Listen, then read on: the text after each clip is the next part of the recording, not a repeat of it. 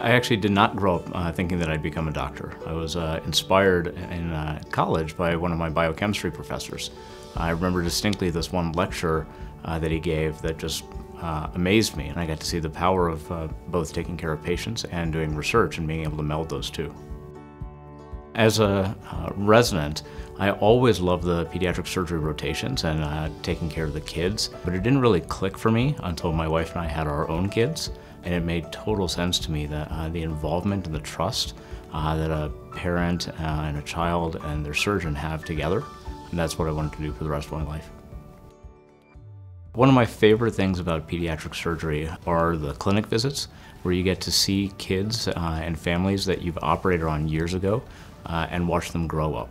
One of my favorite things every year is getting Christmas cards from the children that I've operated on and just seeing all the things that little surgery many years ago made possible. Yeah, I think the thing that really struck me when I first visited Children's Hospital Colorado is how committed everyone is to taking the best care of every single patient in front of them. The potential to really change how we take care of children, and that's something that only an institution like Children's Hospital Colorado can accomplish.